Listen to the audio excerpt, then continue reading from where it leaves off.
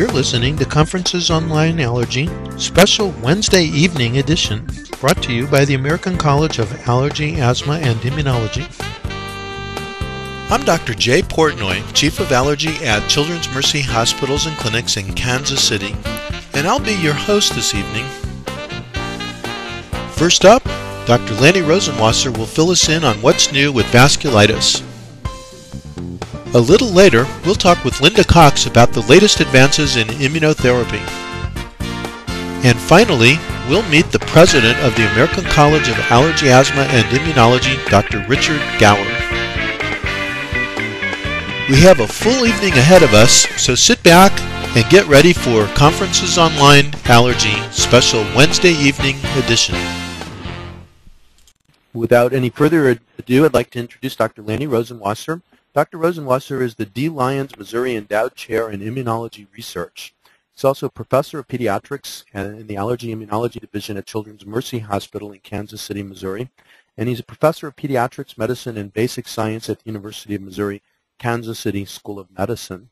Welcome, Dr. Rosenwasser. Thank you very much, Jay. It's a pleasure to speak with everyone tonight and to review a little bit about vasculitis. I presume I'll be able to ask you to advance the slides as we go through it. I would be happy to do that. We might as well get to the first one after this title slide. And the outline of what we're going to speak about tonight will be predominantly focused on the Churg-Strauss syndrome, which is allergic angiitis and granulomatosis. And if one thinks about vasculitis here on this slide, you can see there are four major categories or subclassifications of the disease.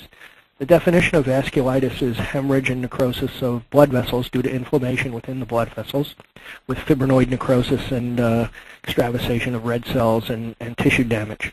And obviously those kinds of changes can occur anywhere in the body where there are blood vessels, so that multiple organ systems are often the target. The way in which one thinks about vasculitis is to look at these major categories. The necrotizing arteritides are the ones that Churg-Strauss is one of the ends of. And in fact, all of the necrotizing arteritides predominantly attack medium-sized muscular arteries. On the one end of the spectrum of these necrotizing arteritides is polyarteritis nodosa. And the classic PAN, as diagnosed in 1866 and first described by Kussmaul and Meyer, did not include either eosinophilia or pulmonary involvement.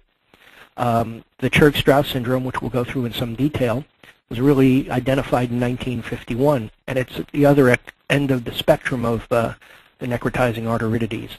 And in between, there's sort of an overlap called microscopic polyangiitis, which is actually the name given to this overlap syndrome in Europe. It was originally called systemic necrotizing vasculitis by some of the clinical researchers here in the U.S. But microscopic polyangiitis has some characteristics both of PAN and of Churg-Strauss. Namely, Churg-Strauss has a high degree of eosinophilia, a history of atopy and hypereosinophilia associated with it, with significant pulmonary involvement. Microscopic polyangiitis has most of the characteristics of polyarteritis nodosa, but has lung involvement as well. The granulomatous vasculitides include Wegener's granulomatosis and lymphomatoid granulomatosis, which is a little bit different than some of the other necrotizing arteritides. Wegener's is a disease predominantly of the upper and lower airway with granulomatous vasculitis in those, and significant glomerulonephritis associated with those two respiratory sites for inflammation. Lymphomatoid granulomatosis has a similar pattern of distribution, but the pathology and the pathogenesis are a little bit different in that illness, although many of the lymphoid infiltrations that causes the vasculitis in lymphomatoid granulomatosis is due to oligoclonal T cells that are on the way to becoming lymphomatous. A little bit of a different circumstance in Wegener's. Temporal arteritis is probably the most common of the granulomatous vasculitides, and Takayasu's arteritis involves granulomatous vasculitis of the great vessels. The most common vasculitis syndrome is hypersensitivity vasculitis. This is a vasculitis that's predominantly a venulitis, a post-capillary venulitis, that's seen in a variety of reactions, drug reactions, serum sickness, secondary to infection. The vasculitis with rheumatoid arthritis and lupus, when vasculitis coexists with those autoimmune disorders, is predominantly of this hypersensitivity vasculitic component. Henoch Schoenlein purpura, central mixed cryoglobulinemia, and the kinds of vasculitis and vascular irritation that one sees with cancer, for example, is in this category. And this is the most common of the vasculitides. So we'll talk a little bit about the epidemiology of this disease in the midst of our discussion of Church-Strauss for reasons that will become apparent. There are a bunch of other miscellaneous vasculitides that don't fit into these three major categories, ranging from Kawasaki's disease to Behçet's to erythema multiforme, erythema nodosum, erythema elevatum diatinum, Voigt-Koyanagi-Harada syndrome, all very unusual vasculitides that have a very rare profile in terms of how often they are seen in the general population. Okay, that is the overview of the classification, so let's move on now. The diagnosis of vasculitis for many years has been essentially controlled by rheumatologists. And as many of you know, rheumatologists, going back to their history with rheumatic fever and Jones criteria, like to look at diagnosis utilizing either markers with autoantibodies or algorithms in which 7 or 8 criteria, for example, make up the algorithm for diagnosis, in which you have 5 out of 7 or 6 out of 8 or 4 out of 6 of various characteristics. That leads to about a 95% confidence interval that the diagnosis could be made. About 20 years ago, the discovery of the autoantibodies that are anti-neutrophil cytoplasmic antibodies that were associated with especially the necrotizing arteritides were done.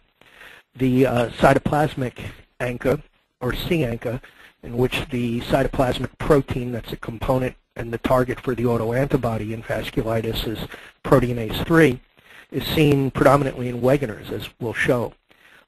These autoantibodies do not make up a 100% or a 98% specificity and or accuracy in terms of percentages of patients with the syndrome who have these autoantibodies. So there are both false positives and false negatives in vasculitis with anti-P or C-ANCA.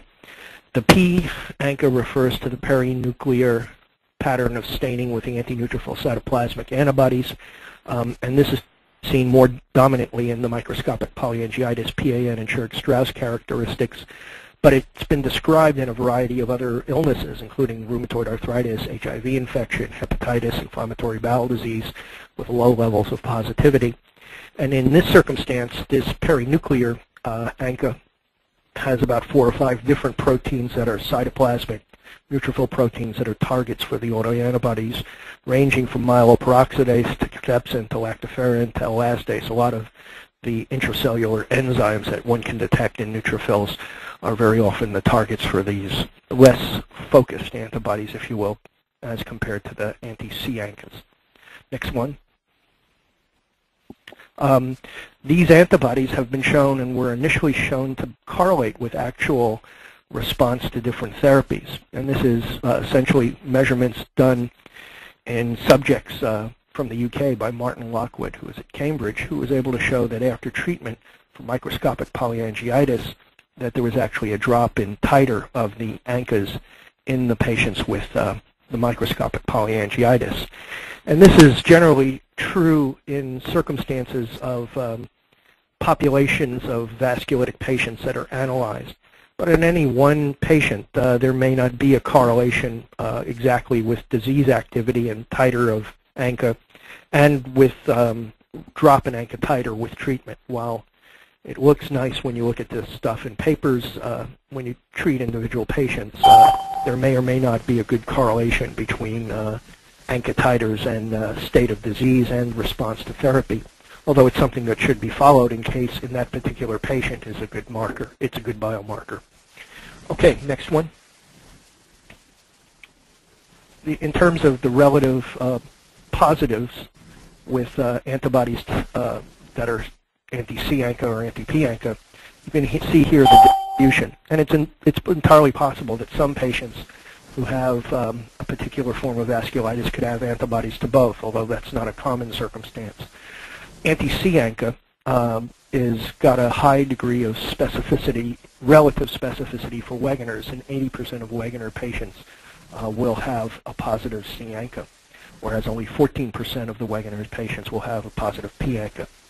In microscopic polyangiitis, it's about half of the patients will respond to either or, and that's not additive since there are some that will respond to both as well. And as I said, there are both false positives and false negatives with these autoantibodies and the diagnosis of vasculitis. In Churg-Strauss, it's somewhat reversed. P-ANCA tends to be a positive in a higher percentage, and C-ANCA is a little bit more unusual. In classic PAN, the Kussmaul-Meyer variety that I mentioned, which is predominantly a vasculitis in the terms of the abdominal muscular arteries ranging from the celiac axis to the arteries, the percentages of anti-ANCAs are a little bit lower, as you can see. Okay, let's move on. I think the characteristics of Churg-Strauss or allergic angiitis and granulomatosis is listed here.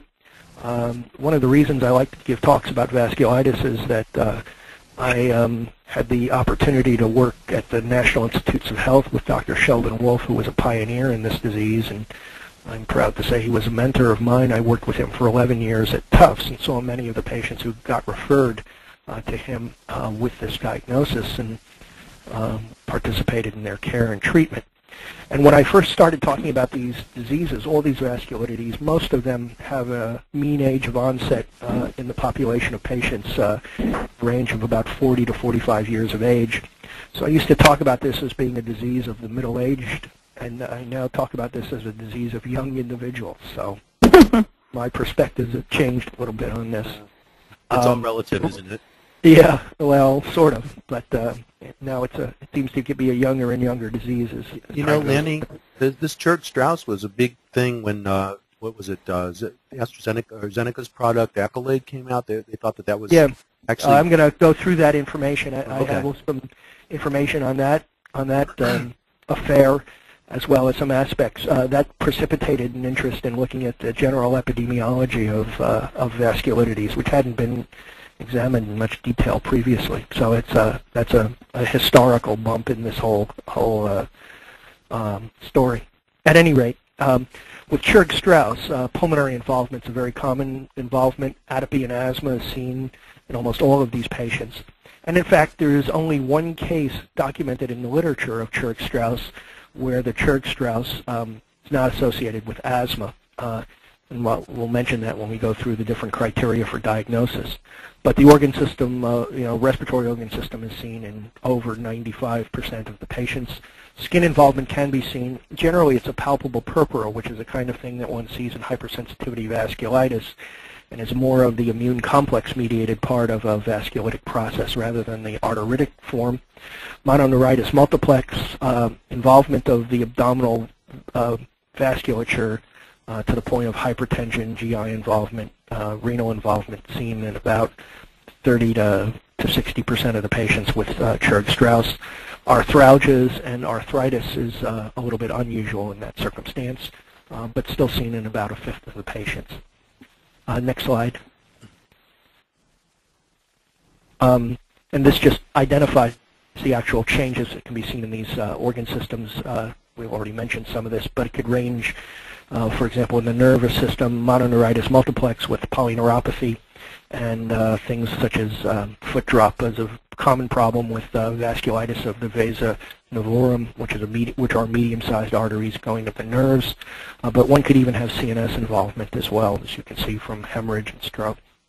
The rest of the organ system involvement reflects the muscular artery involvement in those organs. Next slide.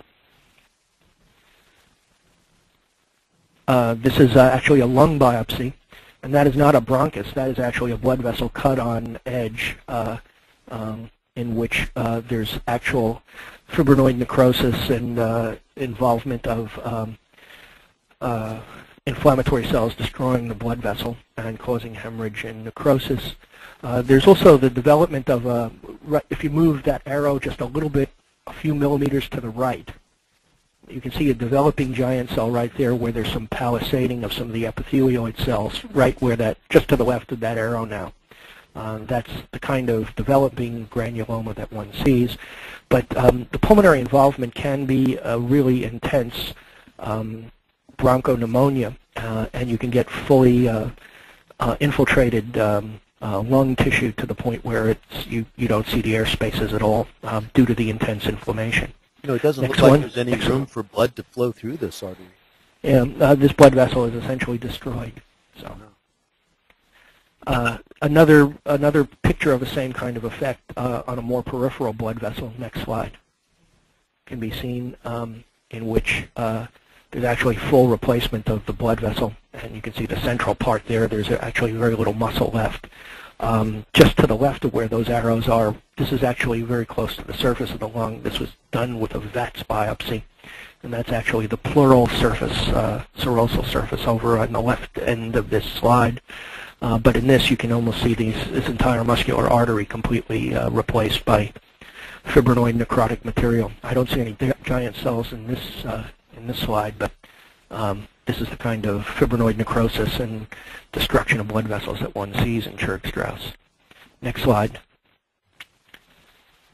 In terms of the diagnosis of Churg-Strauss from a historical perspective, the initial description by Churg and Strauss involved asthma, necrotizing arteritis of small and medium arteries, and some venulitis.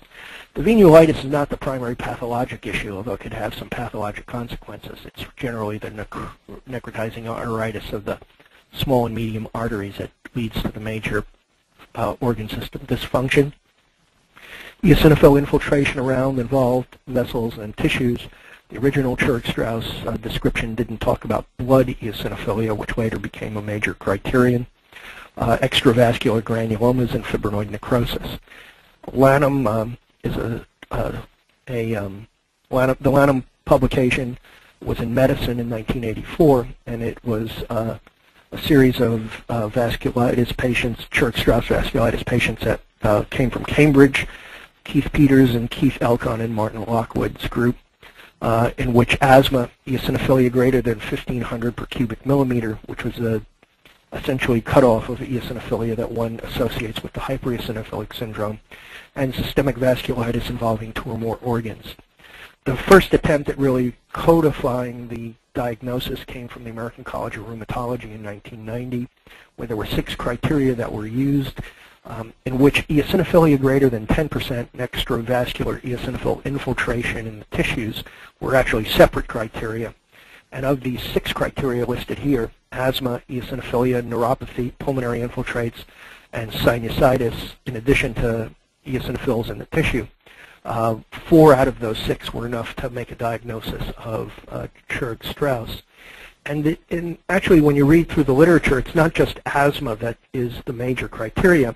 It's the rheumatologists believe that asthma and atopy are indistinguishable. So you could be atopic and non-asthmatic and make the ACR criteria for Churg-Strauss.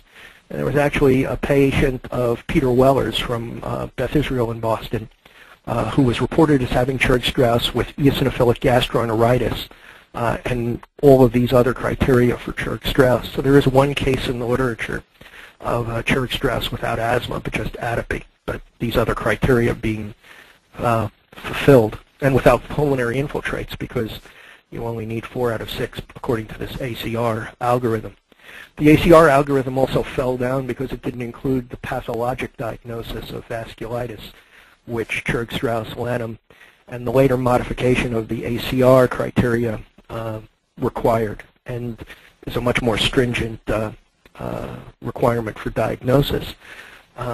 The actual, we'll talk about some of that in the next slide or two in terms of why that might be a difficulty, even with requiring vasculitis to be diagnosed on pathologic examination.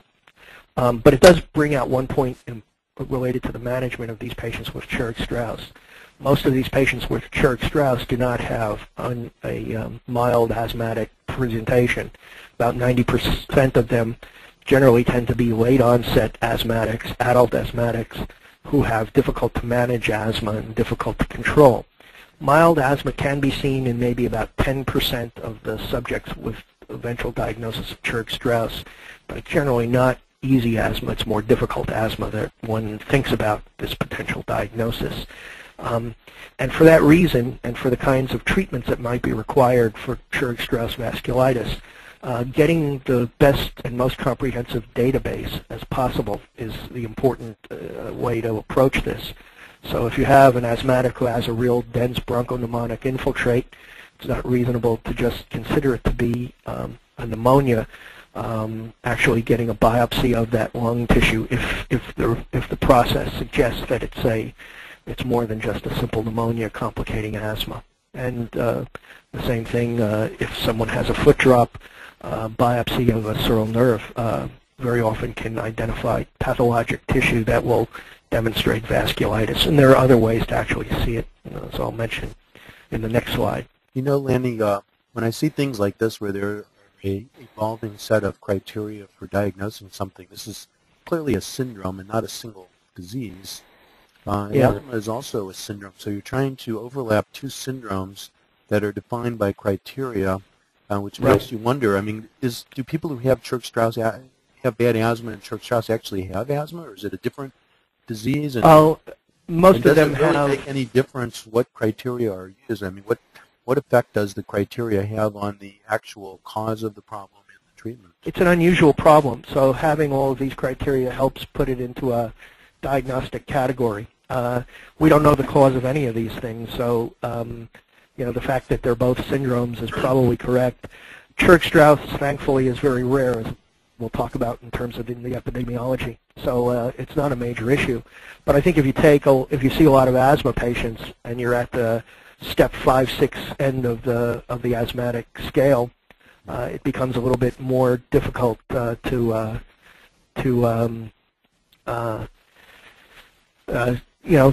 figure out exactly why they're not making the best response to therapy. And, confounders of the more severe asthmatics would include this under some circumstance. Why don't we see what's in the next slide? This is sort of the way I think about it, and that is even if you do everything right, if you have a high degree of suspicion for Churg-Strauss, you may still never get a biopsy-proven vasculitis. And part of that is related to the fact that the actual blood vessels are, I've shown you dramatic pictures of biopsies that show vasculitis, but in reality, vasculitis is a skip lesion process. So you could have normal segments of blood vessel that look normal under the microscope, and there still could be vasculitis there. So if you have biopsy-proven vasculitis and 3 out of 6 ACR criteria plus asthma, that's definitely making the diagnosis. If the biopsy is non-diagnostic, you could still have a probable syndrome with all these other criteria. Because if you're talking about most asthmatics who are step 4, 5, 6, almost all of them have some degree of sinusitis. Many of them have significant hypereosinophilia. Most of these patients are 3/4 of the way to making an ACR diagnosis to begin with. So you have to see if there are other things going on. So if you have a difficult asthmatic, you want to make sure and see if their SED rate is elevated, if they have some other kinds of markers of inflammation independent of their eosinophil markers, because those are generally positive in a vasculitic process as well. Developing and seeing nodular no-dose lesions on angiography, for example, or other imaging ways of looking at the renal arteries or the celiac arteries in Churg-Strauss very often will uncover these 1 to 5 millimeter nodular no-dose lesions seen in PAN but also seen in Churg-Strauss in the blood vessels. So one can see, for example, imaging or angiographic evidence of vascular pathology. Nerve conduction studies could be done even if the sural nerve biopsy is non-diagnostic. And then, with the advent of ANCAs, if you get a positive ANCA, it means something. If you get a negative ANCA, that's probably more difficult to put together. So this is how I think about it when I, Lanny, consider that diagnosis. What's the sural nerve? It's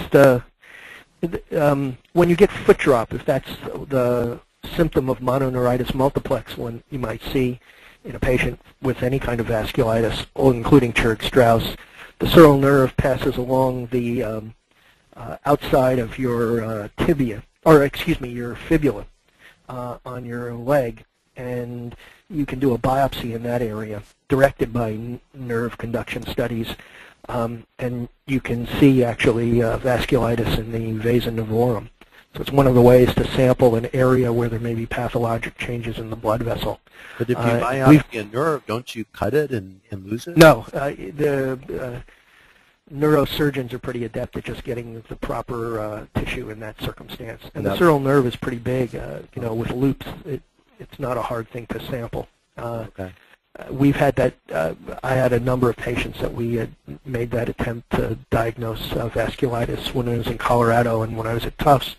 And there's no residua in terms of that. Those patients all have a foot drop already. So you want to make a diagnosis as to what's going on. And if it's vasculitis, they can actually resolve some over time, the foot drop, although not all resolve, certainly. Okay, now we move to the next slide. Sorry if anybody's offended by my calling that Rosenwasser evaluation, but that's at least how I think about these problems. There's clearly immune disruption in all of the vasculitides. You can see here a list of some studies that have identified immune dysregulation through a variety of measurements for biomarkers in active Churg-Strauss and amongst tissues and cells done ex vivo in patients with Churg-Strauss. So there are increased levels of soluble IL-2 receptor, thrombomodulin, eosinophil cationic protein in the blood in patients with active Churg-Strauss. There's some reason to believe there may be some issues about eosinophil biology that are related to some of the receptors that are involved in apoptosis of cells. Levels of IL-10 in the serum distinguished Churg-Strauss, where IL-10 was lower, from Wegener polyarteritis and microscopic polyangiitis. And you would expect that there's findings to show that there's increased T-cell IL-4, IL-13, and interferon gamma compared to healthy controls.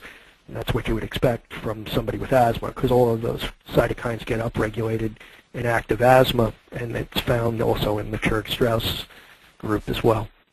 Next one. Up, that's the wrong way. There we go. These are all other factors involved in immunoregulation that are thought to be potential candidate genes for dysregulation in vasculitis. The first three groups are eosinophil and lymphocyte-related things that are Th2 biology-related potential genes. But of interest is a couple others. Some of the genes that are involved in Q receptors have been associated with vasculitis in general.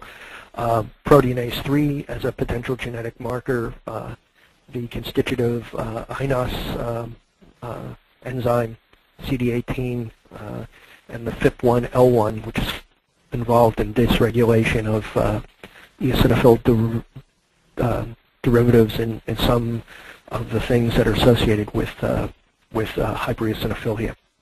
Next slide.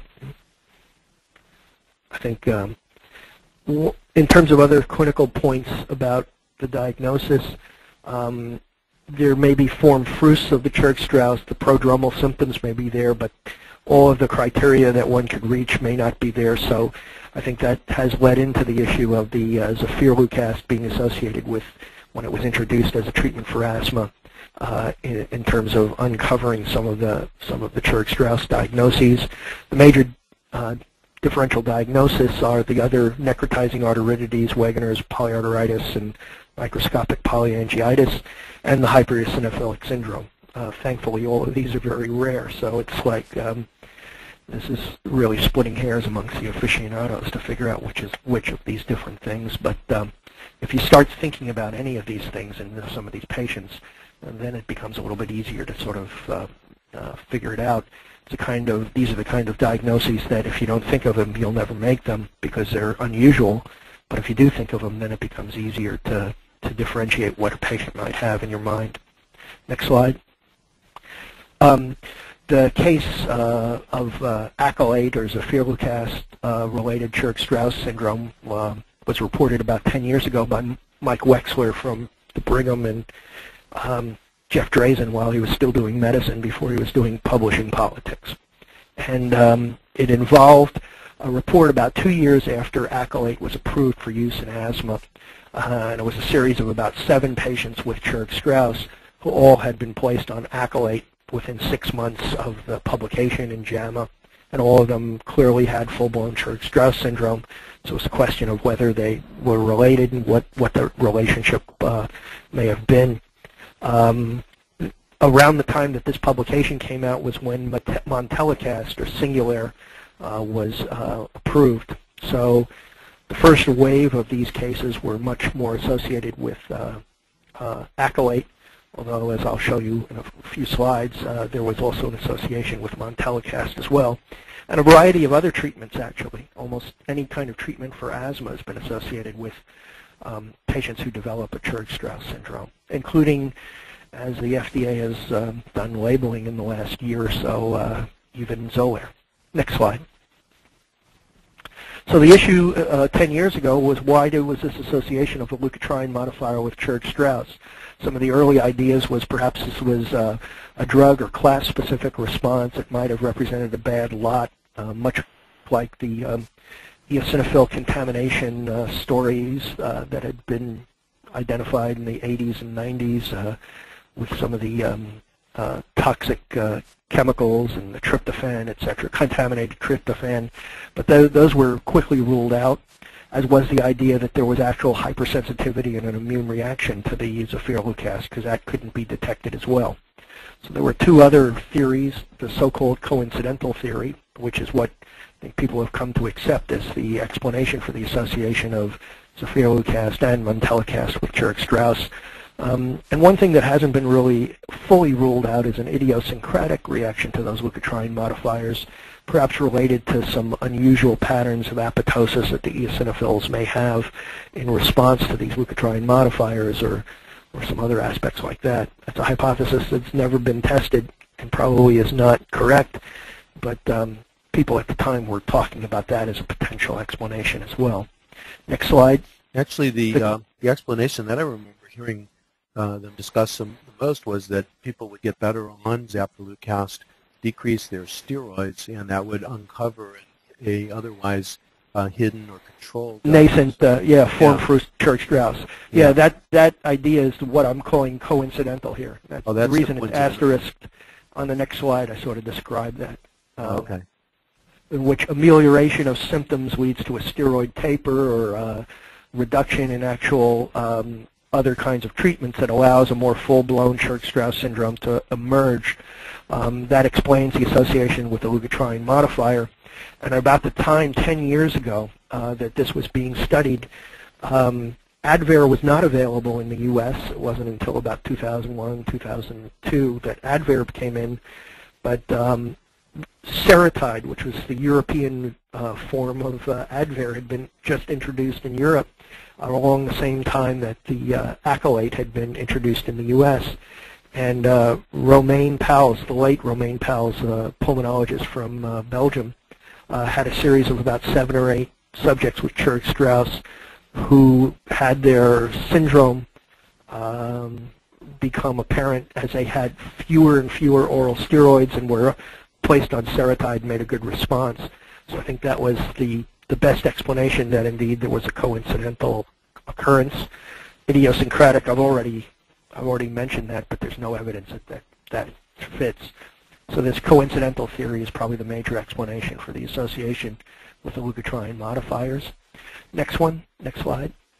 And in fact, the Churg-Strauss syndrome at that point was not only associated with accolade and Singulair, but in Japan there were starting to be reports that came out that there had been a number of cases seen in individuals who had been placed on Pranlukast, and there was a handful of cases that had been identified in the same period of time of patients who had had Xyluton.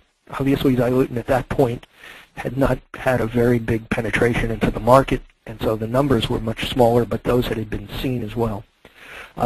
There were actually Church-Strauss diagnosis in that era of time when it was reportable that was associated just with pure flow vent treatment.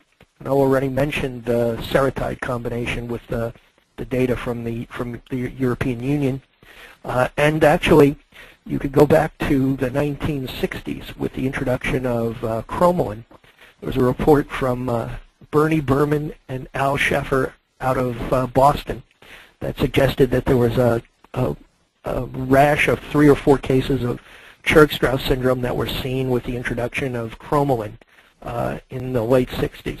So this phenomenon of getting asthma under better control and then influencing the amount of steroid to control the asthma being withdrawn, presumably allowing the Church-Strauss to emerge. It's probably the best explanation for this blip of interest 8 or 10 years ago.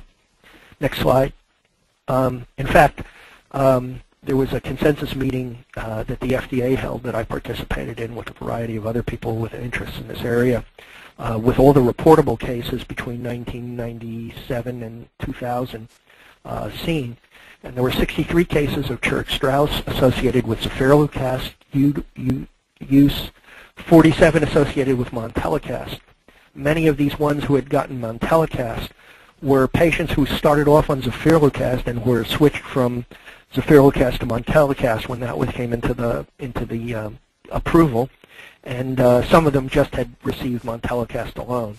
And you can see here the numbers with xylutine and fluticasone, much less common, obviously, with the inhaled steroid fluticasone, and small numbers of patients who receive Zyflo. So that's probably been the major explanation for this blip of interest in the association between asthma treatment and Church-Strauss. Even within a couple of years, there's coincidence reports of Church-Strauss with Xolair initiation of treatment. And I have to tell you, as I'll show you in a little bit, I've treated a number of patients who had Church-Strauss syndrome with Xolair without exacerbation of the disease, in fact, an amelioration of their disease. So it's it's hard to know exactly how these fit because these are 2 different disease processes, as Jay has pointed out earlier, and they probably have different aspects of natural history in response to treatment. Sometimes they're linked, but sometimes they may go in opposite directions. So I think that's part of it. This data generated some interest in having people look at some of the aspects of epidemiology of vasculitis. And that's something I'd like to just talk about for a few moments, and then we'll talk about the treatment of this process. So we'll try and get those both covered in the next 5 or 10 minutes. Next slide. Andy, before you do that, do you think there's enough systemic effect of fluticasone to continue to mask a nascent vasculitis? Yeah, I don't know, because I don't know exactly how the contribution of the vasculitis in the lungs are.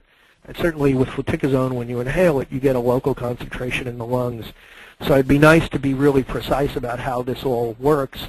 There's so few of these patients, it's so hard to study them, and it'd be hard to make judgments about precise mechanisms of pathogenesis in that kind of circumstances. I never bought fully this coincidental theory. I think it was probably the major explanation. But I think that there's something a little bit different about the ones who have Church-Strauss.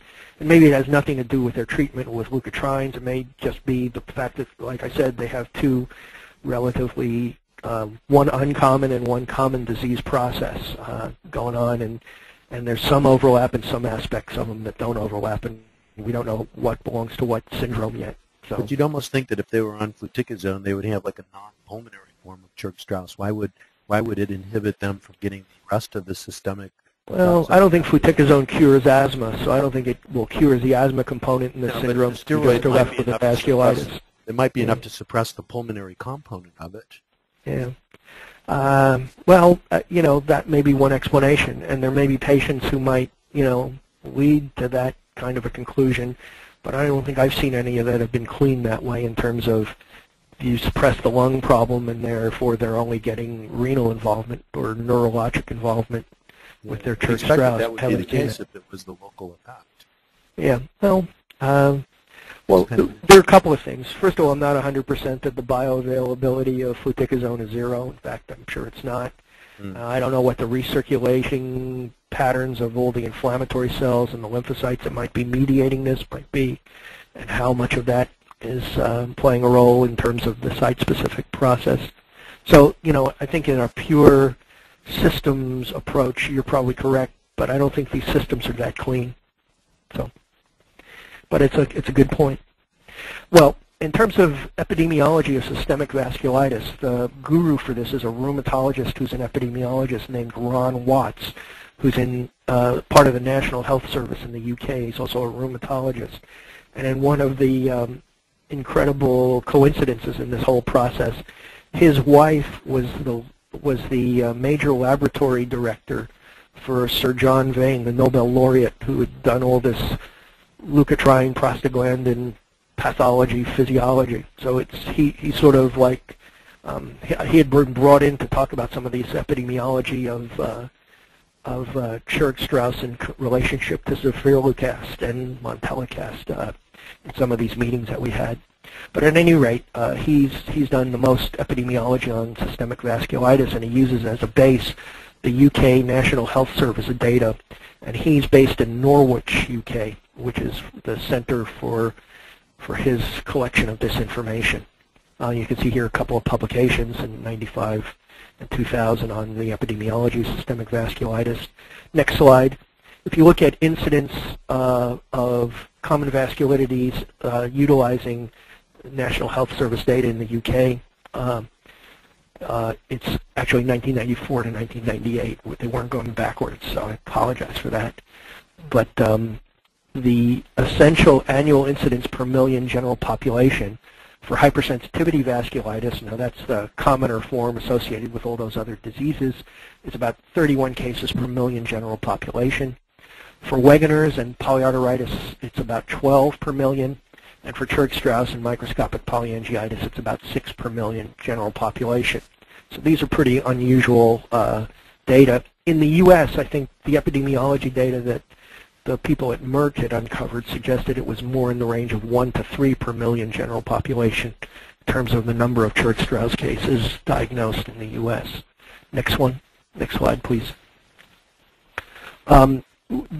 Looking at it over 2 periods of time, there was really no significant changes that one had seen in terms of the relative incidence of these vasculitis. Even though these numbers have a little bit of a spread, they were not statistically significant.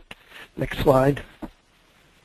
And in fact, if you look at the incidence of Church-Strauss utilizing data from the Mayo Clinic, Olmsted County in Minnesota in the 1970s, and the Norwich data, they were actually still pretty comparable over a 2-decade period.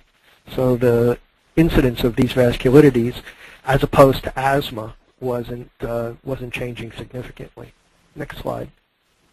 There was some review of data that AstraZeneca undertook with Janet Laughlin was the lead author, and I was a consultant for them, which is why we had this definite probable revised ACR criteria.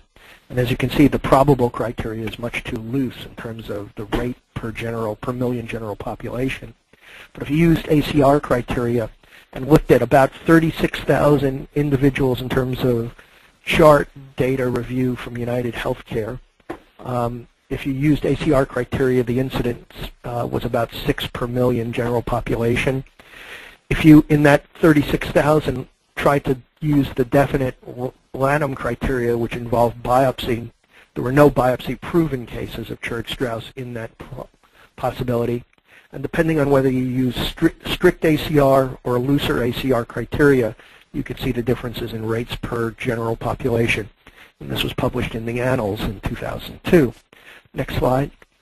There was a follow-on that was published by the epidemiologists at GSK, and actually I think Hal Nelson was a co-author on this one, that actually just looked at post-marketing surveillance data with all the different medications for asthma through the year 2000, and found that there was a stronger association of Church-Strauss with the leukotriene receptor antagonists, as opposed to all the other kinds of treatments for asthma, including inhaled steroids, oral steroids, short and long-acting beta agonists. Although I've always had a hard time with this data because the actual key to having practitioners report was the report in relation to the leukotriene modifiers based on that JAMA publication from Mike Wexler. So in a way, this data is sort of biased from the start, but I think it clearly did show that the diagnosis of Church-Strauss was more often associated with the leukotriene receptor antagonists rather than these other treatments. Okay, let's go to the next one. I think we're going to just talk about guidelines for the treatment of vasculitis. The major thing is when you have hypersensitivity vasculitis, you want to treat the underlying agent and disease first. So if it's serum sickness, you want to identify, remove the offending antigen or agent or antibiotic if applicable, and treat the primary vasculitic process in terms of supportive treatment in those hypersensitivity vasculitides. Having the best database you possibly can and thinking about the diagnosis, if you're thinking about vasculitis, is critical. Pushing yourself to get as much tissues to actually examine is sometimes difficult. You always have to weigh the risk-benefit ratio in terms of being aggressive with an invasive biopsy procedure. But sometimes it's important information to have, because if you have it, as you'll see in the real full-blown cases of severe necrotizing arteritides, immunosuppressive agents and other kinds of biotherapeutics now are important as immunomodulator treatments in that kind of illness. So it's an important bit of data and information to have. Next slide. The primary treatment for biopsy-proven arteritis involves cyclophosphamide. The old school treatment with cyclophosphamide would be daily low-dose cyclophosphamide for about a year for a year's remission after the induction of remission in these patients with necrotizing arteritis. Very often prednisone is given in a pulse fashion at the start of therapy, but rapid tapering to an alternate day treatment should be achieved usually within the first few months of treatment. Relapses are treated as the initial diagnosis and initial course. So if someone gets a year's worth of remission on treatment with cyclophosphamide and prednisone, tapering prednisone, that is something that will induce remission in 95% of the patients with severe necrotizing arteritides. But very often relapses can occur, and the relapse is treated as the initial course as well. The old school daily low dose, 1 to 2 milligrams per kilogram Cytoxan, has been deemed too harsh by many practitioners now. So in place of the daily low dose oral Cytoxan of 1 to 2 milligrams per kilogram, most people now utilize the approach that people have taken in lupus nephritis, which is monthly pulse Cytoxan at 750 to 1,000 milligrams per meter squared via IV infusion once a month for 6 months to a year to get a sustained remission, and then after that follow up.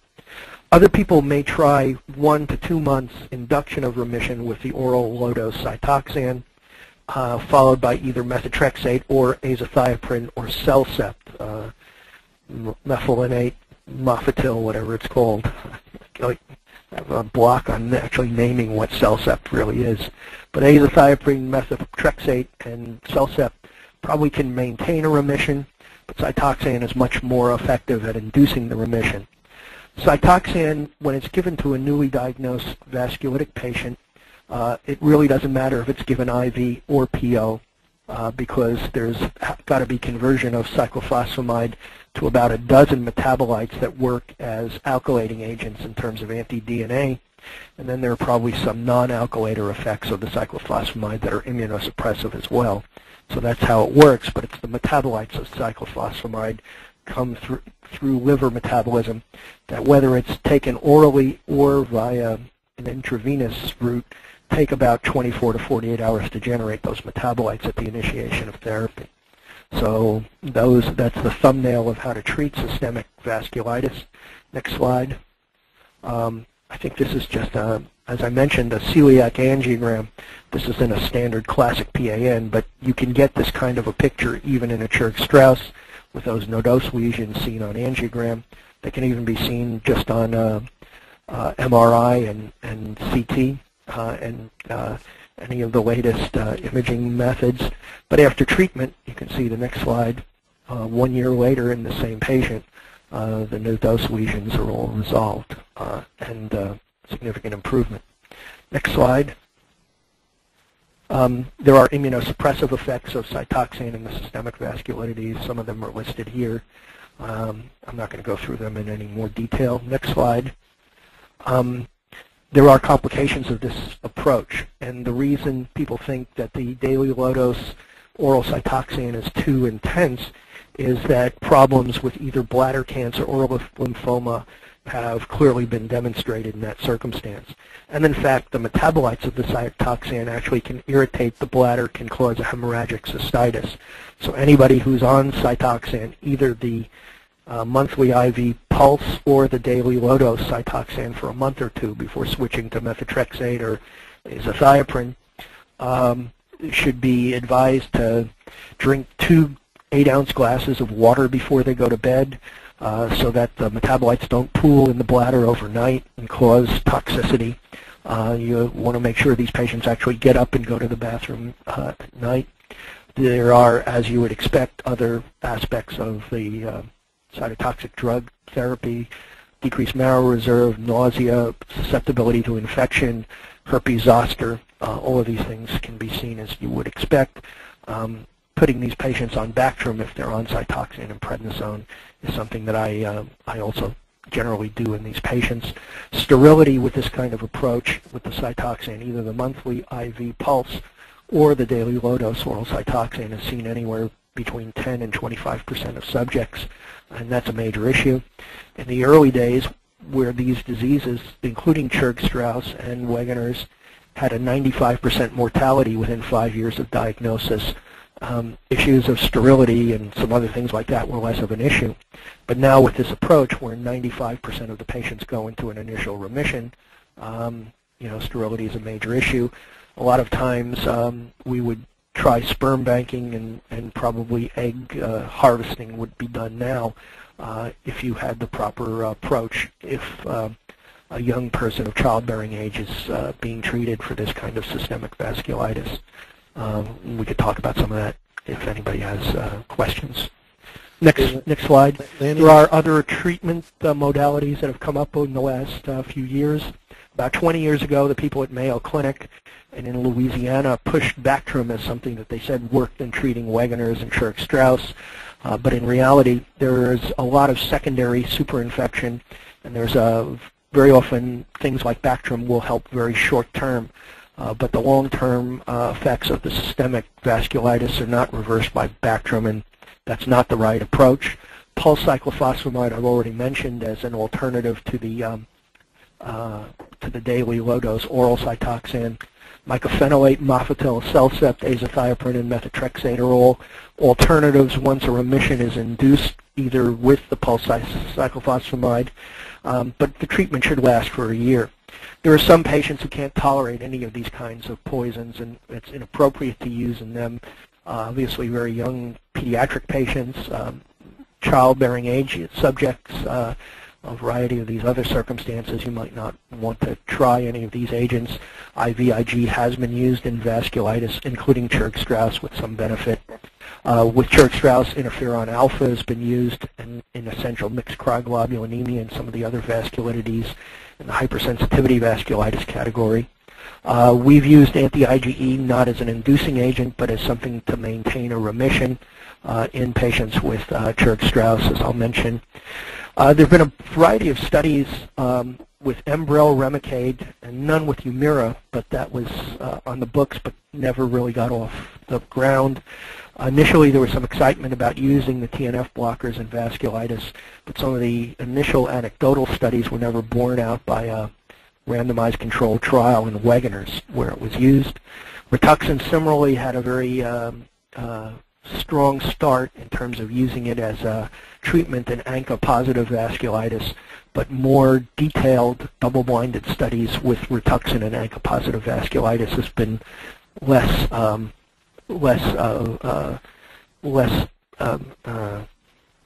promising. There was a randomized control trial of Enbrel that was added on to conventional therapy, and you compared Enbrel in the relapses compared to standard therapy, and it didn't do any better in terms of a Kaplan-Meier curve. So the idea of Enbrel being a better way to maintain remission after the initial remission didn't fit. The last New England Journal of 2008, the last week in December, had a paper that looked at methotrexate versus azathioprine in terms of that same kind of protocol for randomized controlled trials for secondary relapses. And there was no difference between either of them compared to the standard therapy. So the idea that methotrexate and azathioprine are milder therapies isn't really held up, and I'd refer you to that last one, that last paper in the New England Journal. I don't have it on my list, but you can go to the last week of December in the New England Journal just a few weeks ago, and that paper is there. Okay, let me finish up here. My time is up, but I always like to talk about this. The cartoons. And vasculitis is a rare disease. It doesn't have a cure. It doesn't even have a spokesperson. But it did have a very good advocate in Sheldon Wolf, who's in the center of that picture. He's one of my mentors and mentors for many other people in academics and allergy, immunology, infectious disease. And he really was the one who designed all these treatments that made these diseases go from 95% mortality to 95% remission. So I'll stop there, and thanks for this opportunity to talk about this. Thanks. And that was an amazing talk. You've clearly got a huge command of this information. I'm totally overwhelmed by this. Well, my command of that information came from working with Sheldon Wolf for 14 years at NIH and at Tufts, and it's sort of like being an apprentice to a master. So I enjoyed that. And even though I'm probably sick of hearing me talk about it, I like to talk about it because it connects me to him. And unfortunately, he passed away about 10 years ago. From any rate, so. Thanks. Do you have any more questions, or I don't want to take up any of Linda's time? Well, are there any questions? Has cyclosporin been used as a treatment option, or not really? Yeah, there have been a few cases where that has been utilized, but there have been a variety of other things that are immunomodulators that have been tried. None of them have really identified any kind of positives there. The problem is that the Cytoxan has worked so well, and for some reason it works better than almost any of these other things. It's, quite fortuitous. But cyclosporin has been difficult to manage in terms of complications in these patients. I don't know about Church-Strauss, but certainly in the Wegeners it's not been a useful circumstance because they're very prone to infection. Gotcha. Okay, thank you. Yeah, that was great. This has been an ACAAI production. To learn more about Conferences Online Allergy or the American College of Allergy, Asthma, and Immunology, go to www.acaai.org.